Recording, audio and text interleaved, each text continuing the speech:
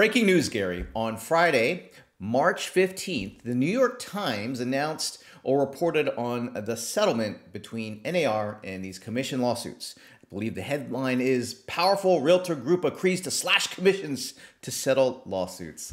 And you know what? I've read the settlement. You've read the settlement. We've gone through all the literature. We've gone through and studied this, looked at it in every which way. And I believe what we can do for our peers, because what I've noticed, what you've noticed, what our team has noticed, is that there's a lot of uncertainty in the marketplace, specifically with real estate agents and producing brokers, on what does this mean? What do we do now? And we want to produce some clarity. We want to be a voice of reason, and we want to give you some really specific actionable things you can do to prepare and be ready for any changes that come. Well, let's dig into this, because this is something that is actually, for me, Chris, very exciting. I'm very excited about this. This settlement is the best possible outcome of the entire lawsuit. And I think everybody needs to understand that. And we're going to unpack what it means for you as a real estate agent, what it means for buyers and sellers, and how you can prepare for what's coming mid-year. I mean, if assuming gets approved, right? I think that the settlement has not been approved yet. It could take a few to several months for it to actually get approved. But you know, the two parties have agreed that this is acceptable to them. And of course, they've been factoring in the Department of Justice concerns about what they wanted to see take place. So assuming that this goes through, it would happen. And many of the practices specifically are saying in mid-July is when we would see specific things taking place in mid-July. So Gary, but like you said, Chris, I would highly encourage everybody to make these changes now. Yeah, don't wait. Regardless of whether it gets approved or not, regardless of when it gets approved, you need to make these changes in your business now. You need to start differentiating yourself from the industry now, because this is going to take better care of you and your clients. All right. So maybe we can answer some high level questions first. You know, who's covered by this settlement? Over 1 million NAR members are released from liability across the nation.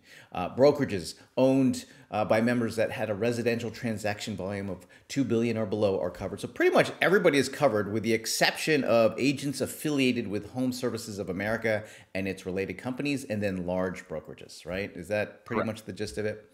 That is pretty much the gist of it. And so if you're curious about yourself and your brokerage, are you covered? Go talk to your broker. Like, that is the easiest way. Don't go in this Google just go search of and go down the rabbit hole. Go directly to the authority. Go to your broker and say, "Hey, really curious. Are we covered or are we not?" And I think even if you're not, let's say you're in one of the firms, I'm sure that those firms are going to take care of their people so that they can continue to operate. I think it's really just a matter of time of understanding when they're going to be covered. But you know, many firms, franchises, you know, some of the big ones have already settled. Those yet also have been, they're not approved yet, but it seems like everything is in the works. So I think the most important thing we can do is to help those who are producing agents and brokers know, what does this mean to me? What has to change now that the settlement is in place? The good news is, you know, unless you're one of those large brokerages, you're not going to be putting any money out of pocket, right? There's no money that you're going to be spending as a real estate agent. Right. National Association of Realtors went to work for you and worked to protect you.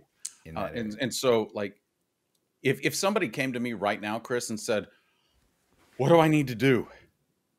Get back to work. And we're going to show you how to do that in a minute. But it's like, ignore this noise. I mean, we've been talking about this noise for months. Ignore the noise. Let's get back to work, and we'll talk about exactly how you do that. I think that the big picture, a result of these, you know, just to give everyone an understanding of what the major changes are, I think the first thing is the way in which we work with buyers is going to change a little bit, right? We're going to need to have a buyer's broker agreement or a buyer's representation agreement signed before you start touring a property with that customer. That's a big change for a lot of people, of having a signed agreement in place. There's certain things that we need to communicate in both our listing agreements and our buyer's representation agreements. Again, a lot of these aren't anything groundbreaking. You know, there's, Gary, you were saying that many states require already a buyer's representation or a buyer's broker agreement to be signed. Well, so I'm actually going to back that up even further, Chris. Not only do a lot of states require it, a lot of brokers require it. So you may already be working with a brokerage where they require you to have a signed buyer agency agreement before the client gets in the car with you. And so you're probably looking at this like, this doesn't change anything for me on that, but it does change, like you said, on the communication of fees.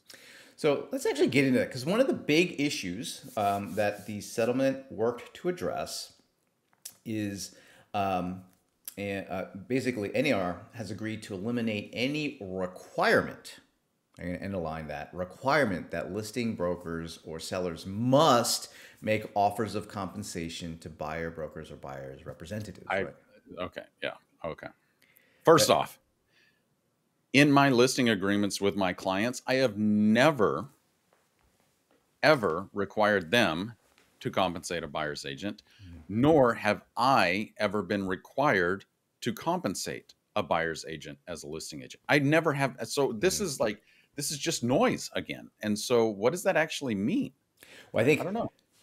In this case, it means that information on if there is compensation coming from the seller or the listing agent to the buyer's agent, to the buyer's broker, that it can't be communicated on the MLS. That is the proposed settlement. This is like, to me, Chris, this is the biggest change that is going to be required should this settlement be accepted by the judge. And there is, from what we've read, there's no indication that it won't be accepted by the judge. But this is the biggest change, that in the MLS will no longer allow you in any field, whether it be in agent remarks or in a specified buyer agent commission, BAC, a percentage, it will be wiped clean. You will no longer be allowed to communicate via the MLS or any syndication what your compensation to a buyer's agent is. Now, that doesn't prevent sellers or listing agents from offering buyers concessions. They just can't do it via the MLS, right? So it doesn't prevent us from offering concessions as long as they're not limited to or based on the payment to the buyer, broker, or representative. Look, it doesn't limit me from doing what I'm already doing, except I just can't advertise what I'm going to compensate a buyer's agent in the MLS. Gotcha. Now, there is speculation. There is communication going around saying, well, what it does allow me to do is to have my listings or my broker's listings on my website that do communicate clearly that I am willing to pay a percentage or a fee to a buyer's agent who brings a buyer to my listing. So what does this do actually? It simply limits the communication mode for that fee.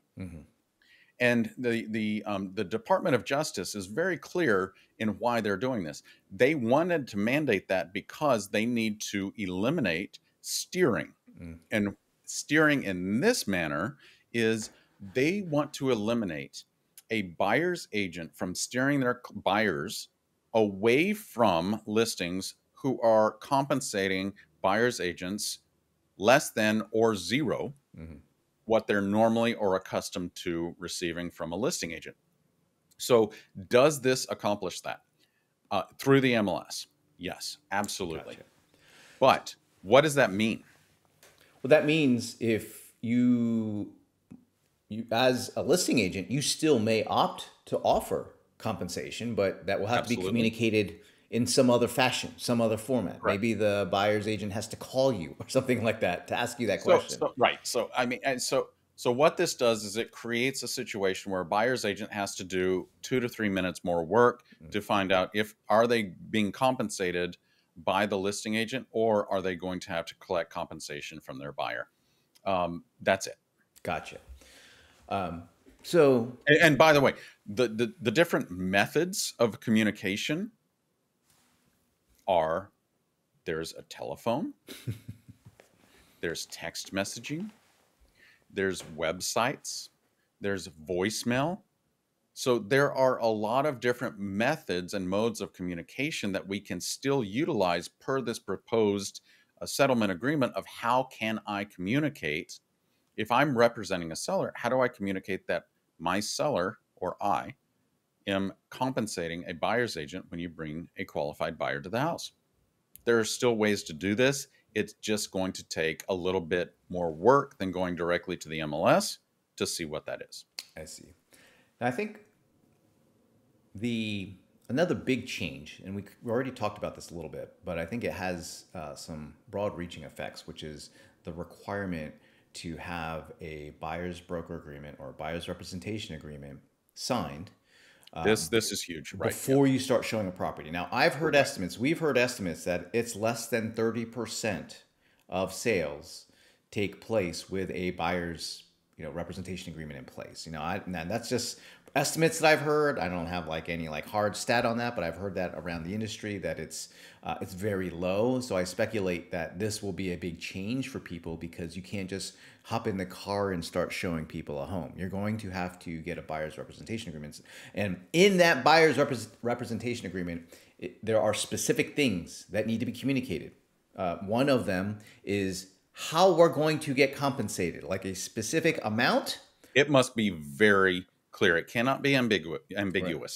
Now, it can still be a rate or a specific amount, but it has to be very clear. And here's a big one.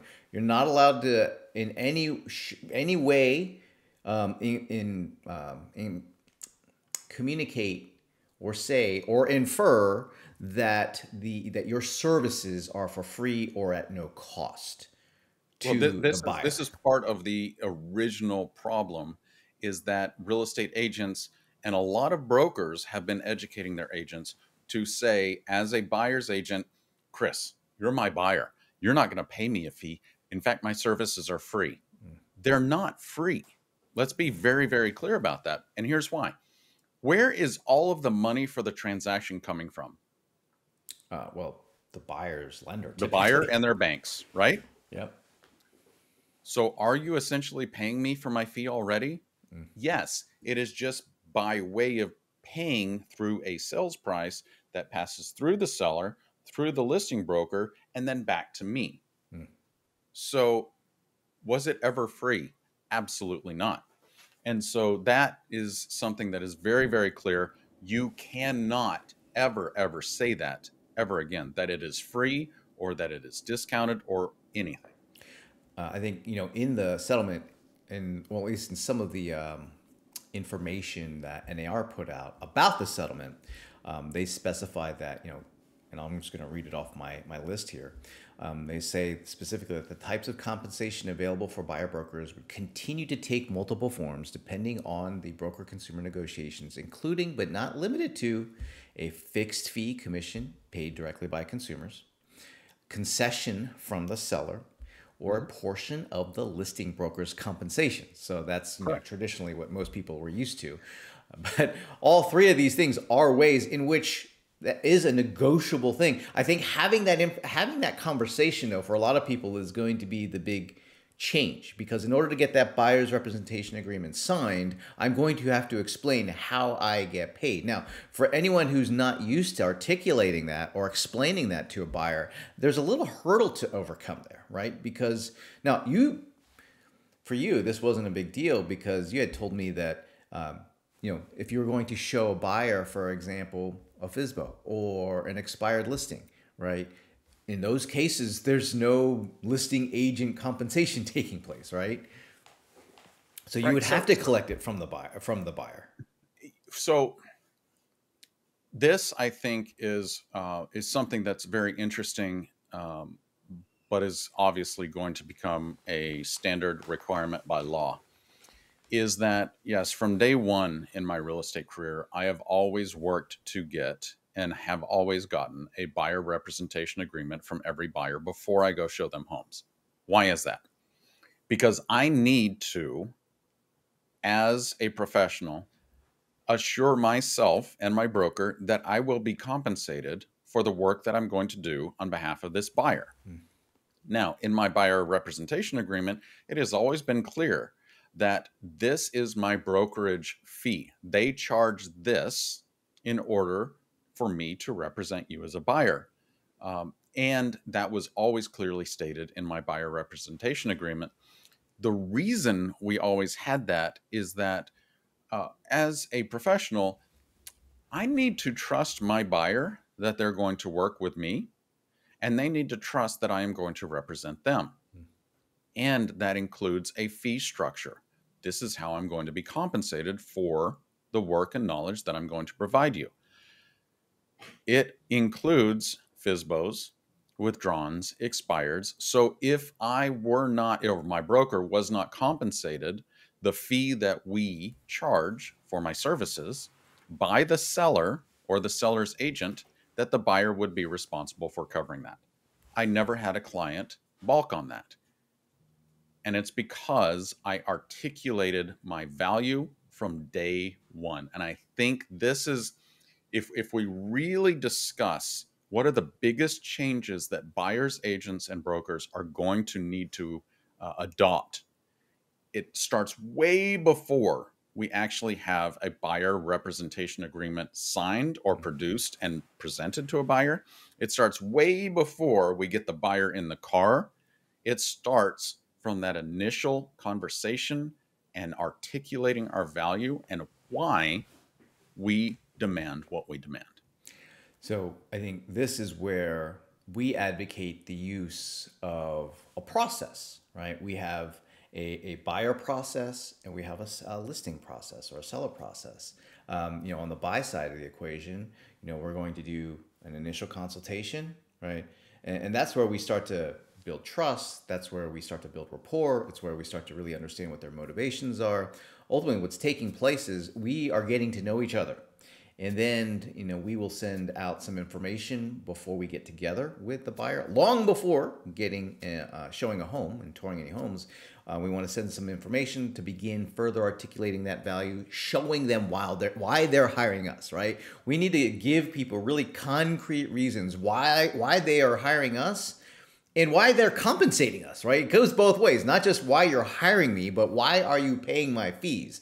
That needs to be clear in every transaction. Doesn't matter whether it's real estate or anything. That should be clear. Otherwise, people could be unhappy with and they don't understand what they're paying for. So this process that we would advocate is having that initial conversation or initial consultation, sending some information, and then actually getting together to consult with the buyer before you start showing homes, so that you can cement the value that you're going to provide, explain the terms and set expectations and explain the terms of the agreement, which includes compensation. But at this point, because you have taken time to build trust, because you've taken time to set expectations and show your value and give them concrete reasons why they're hiring you and why they're paying your fees, when you get to explaining the compensation and going through the options that are available, it's a lot easier, right? It's a lot easier at that point. Well, so the ultimate goal here is to show your value, share that with them, so that by the time you start talking about money and signing an agreement, it's a foregone conclusion. Mm-hmm.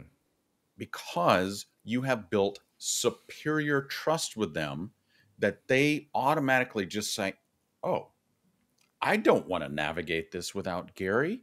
I don't want to go try and search and buy and negotiate a house without Garry, because we trust him to take care of our concerns. So of course I will pay that fee if he's not collecting it from somewhere else, or he's disclosing I'm going to work to collect my fee from these different places, and this is how we can do this. So there's superior trust built. Mhm. And here's one of the reasons there is superior trust built: transparency. And I think that's one of the reasons that the situation got to where it is now anyway, is because there was a lack of transparency, and I'm not sure why. My only thought or guess is because real estate agents have traditionally been fearful of putting a contract in front of somebody saying, sign this and pay me. And so there's been a I lack of would, if I didn't, transparency. if I hadn't built rapport, if I haven't shown people my value, I would be afraid to do that as well. I mean, because you're just like sticking a contract in front of Fair somebody enough. saying and spying it and say Yeah. sign it. So I think because many people lack a good process for getting to that point in the relationship where someone is going to sign an agreement, is fully in understanding of what they're agreeing to, and they trust you to do a good job for them. Yeah, if you haven't done that, if you haven't done those steps leading to it, of course it would be uncomfortable. I think what there's unfortunately been an opportunity for people to have some bad habits over the years, right? So, hey, I want to go see a home. All right, let me go show it to you without any kind of understanding of and setting any kind of expectation. Like, that's a bad habit. It has worked for some people, maybe a lot of people, but that's a bad habit that, ultimately doesn't serve us, doesn't serve our industry, doesn't serve our consumers very well. Hmm. This settlement and the practices that are going to change are going to demand that we now have good habits, and that we, I think knowing that there are solutions out there though. Like, here's, I think the big thing is you don't have to worry and say, oh my goodness, now I'm not going to get paid. No, what you need to focus on is, well, what is a more effective process to explain my buyer's broker or buyer's representation agreement and how I get compensated, right? That's what you should be focused on. Not worried about, oh, now I'm not going to get paid. Now no one's going to. No, the thing that we can work on is having a better process. This is just having an effective sales process. And when you have that in place, you can trust the process to produce the outcome. Now, it may mean there are some customers that will not want to pay you for your services. And you're going to have to say no to those people. But guess what? Those were people probably you should have not been working with in the first place, right? Like, there will be a few of those, but it is okay to say no to someone who doesn't want to pay you. In fact, I would Well, so, say so let me that, ask you this, Chris. Have you ever hired an attorney to do anything like estate planning yeah. or anything? Okay, so you have. And so when they came to you with their fee structure, did you say, "I'm not paying you for all of your knowledge and expertise and all your work"? No, I mean, my wife and I, we had, like the will and the estate planning. And I remember before we started doing anything, they told me what their fee was. I had Exactly. to sign a little piece of paper saying that I will pay for this service. In fact, I even had to do a little down payment on it. This is what I was going to get, and explained everything I was going to get. And we engaged based on that understanding. So that's part of my question is like, why do we in real estate feel like we can't do the same? Hmm. It's simply something that has been ingrained in us since the beginning of time, that now the DOJ came in and said, we're putting a stop to that. Hmm. And thank goodness they have. So I want everybody to rest assured that what has or what is proposed to be approved is a very good thing for consumers and realtors alike. Buyer's agents are not going away. Listing agents can still compensate buyer's agents. What does this mean though? Like, there's so much power in being a listing agent, but there's also power in building trust with your buyers Hmm. by articulating your value from the very beginning. This is no different than what we teach at the Paperless Agent to our customers and agents every single day, is that there is a process in order to build trust, to brand yourself as that expert, whether it's buyer's agent or listing agent expert, and to have your clients build that superior trust with you so that when you put that piece of paper in front of them and ask them to sign, there are not objections because you've already handled their concerns through the process. That change, by the way, is to go into effect in mid-July. So you have some time. If you're looking for a good buyer process, I encourage you to go check out our blog, search Paperless Agent, buyer presentation, I think it's called, or buyer consultation. And we have a 3-step process that's outlined for you to follow. Now, let's talk about the other side of the equation. What would change for a listing agent? And one of the things that is maybe a slight change for some people. I don't think it is, because when you had, this is probably articulated in every single listing agreement that's out there, but it says, agents acting for sellers, i.e. the listing agent, must disclose to sellers and obtain written approval for any compensation or offer of compensation that the listing broker or seller will make to the buyer's broker, agent, or representative. This is called a listing agreement. We have been required, by the way, for forever, since I've been in the business, to obtain a signed listing agreement before we can put a listing on the market. We cannot represent a seller without that. Ever since 1997, when I got into real estate, there has always been a form called a listing agreement that clearly states that this is what my broker's fee is. And of that fee, if the buyer is represented by a buyer's agent, this is what my broker is going to compensate the buyer's agent for. Now, is that going to change? No, I don't expect that to change at all. The only thing that is going to change is the method of communication of what that fee is. And I do anticipate a brokerage arrangement document to be instituted in every state. And what that is, that's an agreement between brokers that as we are bringing you this offer, you agree to pay my firm this. That's the only shift that I anticipate. Now, let me ask you this, Gary. Do you think because of the news cycles and because of the attention that the settlement and these lawsuits have gotten, do you anticipate a situation where a seller might balk at offering compensation to the buyer's broker, to the buyer's agent? Yes, absolutely. If the listing agent has not done a good job of building superior trust with their seller. That's the only reason. And the reason is because there's so much clickbait material out there that these news outlets are putting out to consumers that are saying, real estate commissions are gone forever.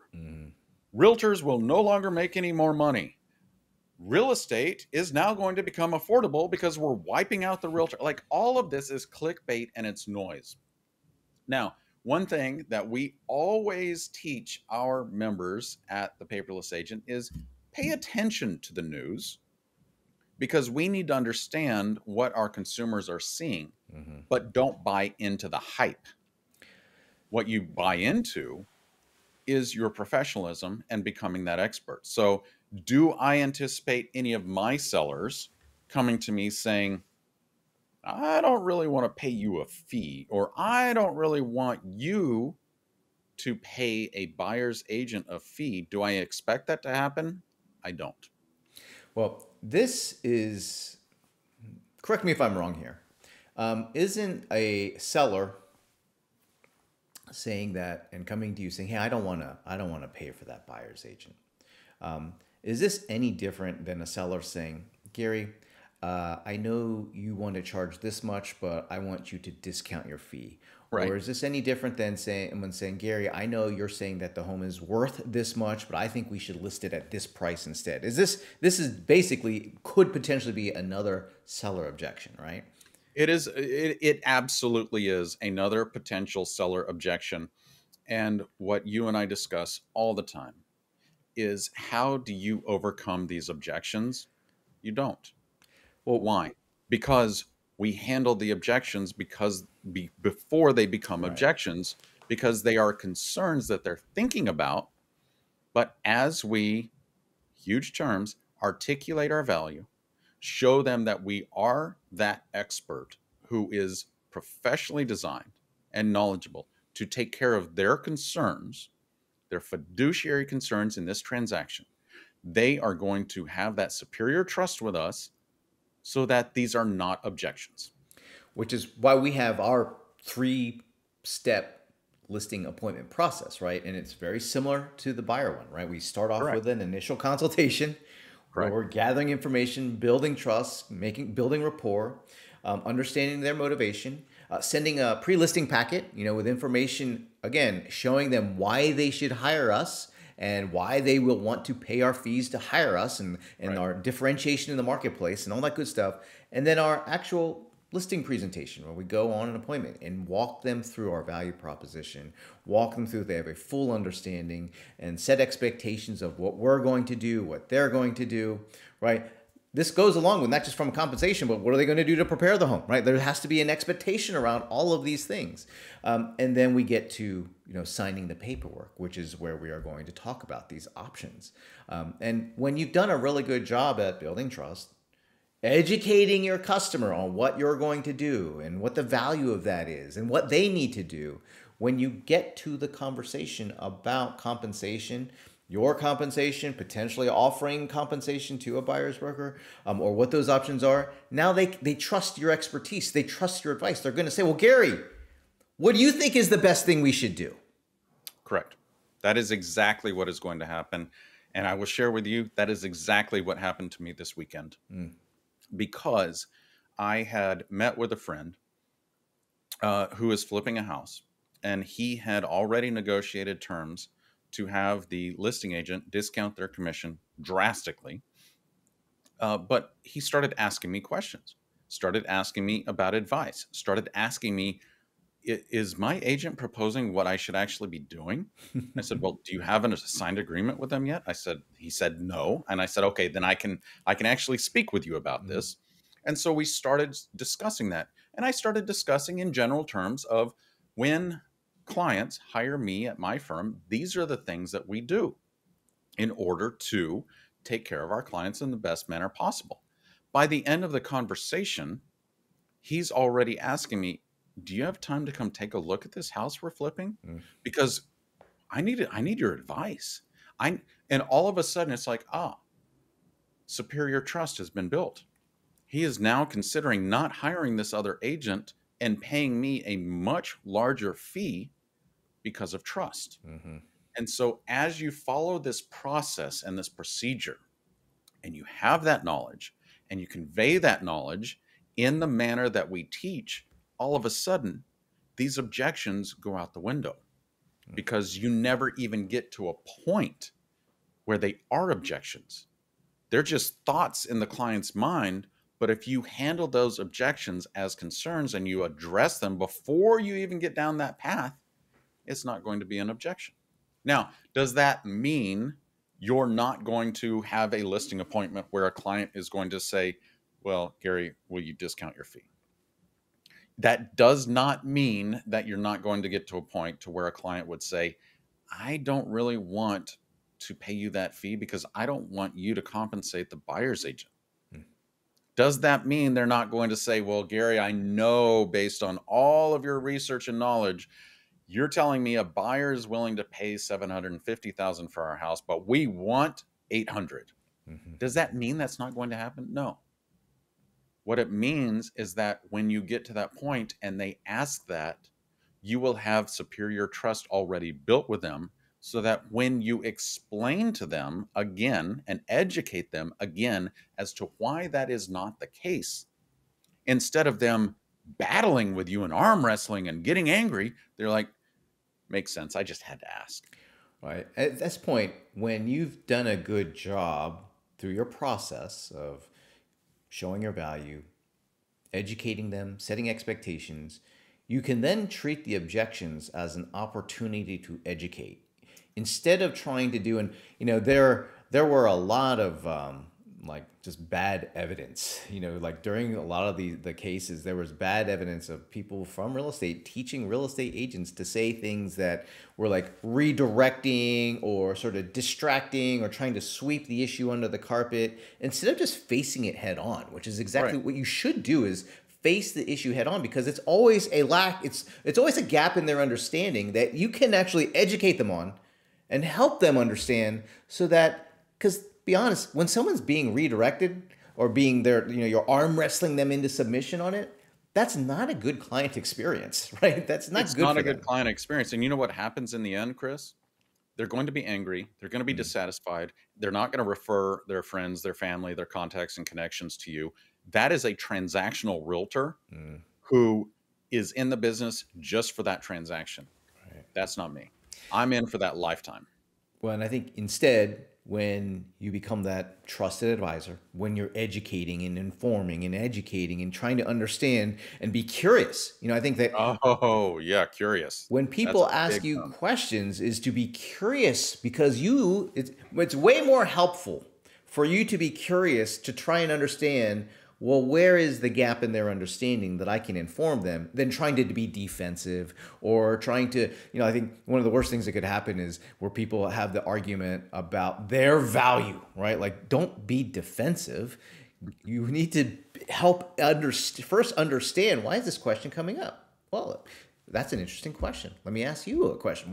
What makes you think that? Right? Why would you? That's such a powerful thing is just being curious. Like you just said, Chris, there are so many scripts and dialogues out there from brokers who who have these scripts in place to be defensive Mhm. and to steer the conversation in a certain way. And instead of asking what you just said is, well, Chris, that seems like it's really important to you. Do you mind if I ask why Mm, that is? mm, Oh, all of a sudden, don't you feel heard as a customer? Don't you feel like I'm curious? Like I actually care about you? What I think what this does, Chris, this entire situation kind of gets us as real estate agents back to, for the most part, back to the core of the reason we got into real estate in the first place. mm. And it's because we care. We care about relationships. We care about people. We care about helping them achieve their goals when it comes to real estate, homes, investments, commercial properties, whatever it may be having to do with real estate. We, for the most part, as realtors, got into this business because we care. Mhm. And what this settlement does, if it's accepted, reminds us we care. Well, I think this is actually, you started off by saying this could be a very big opportunity. And if anyone who's watching this is the kind of person who cares about their customer, who cares about being a professional, I believe those are the people who will ultimately win. Why is that? Because the people who don't care, the people who aren't caring about being professional, they will likely get either less business or leave the business, right? In time. Which means if there's less people and there's more of us who care and who are professional, there's the same amount of homes are going to sell, right? Approximately the We same just get a amount. bigger piece of that pie. We're just going to get a much bigger piece of that pie. And if you think about it, it does, one of the things, and this is a speculation on my part, I speculate that it does make the barrier to entry a little bit higher. Not to get your license and to start working with a brokerage, but to be successful, right? You have to now have fundamental sales skills, good sales skills, to be able to give people reasons why they should hire you, to be able to set those expectations, to be able to explain compensation, right? That's a professional. And that means maybe not the barrier to entry, but the barrier to success has been raised, will be raised as a result of these settlements. And that's not a bad thing, right? For those of us who care about our customer and care about being a professional. So in that way, in that regard, I think there's maybe a silver lining there that we could look to, is that there could be more opportunity for us in the future. Oh, I'm excited, Chris. I am really excited about this. I do believe that this is a huge opportunity for those of us who adhere to those values and principles to raise our level, to become the creme de la creme that will be hired above all else because of that superior trust. And so that is our wish for you. We wanted you to understand, what does this actually mean to you? And then how do you prepare? How do you behave differently? How do you make sure that when a customer is asking you questions, that you have the appropriate answer and curiosity and the mood in order to care for them and to take care of yourself at the same time? Well, Gary, if anybody has more questions about our buyer process, our listing process, I encourage you to search our website, search our blog. We've got articles with resources and lots of information so that you can start having a better process to get to the outcomes. We encourage you to not be afraid and to confidently move forward in working to be prepared, because these changes are right around the corner should the settlement be approved. And by the way, these are changes that many of us should be doing anyway, getting those buyer's representation agreements signed and making sure that we're very clear about how those buyer's agents may be potentially compensated when we're working with a seller. If you want to continue getting more episodes of the Chris and Garry Show, we encourage you to like and subscribe to our channel, and we'll see you in the next episode. Take care.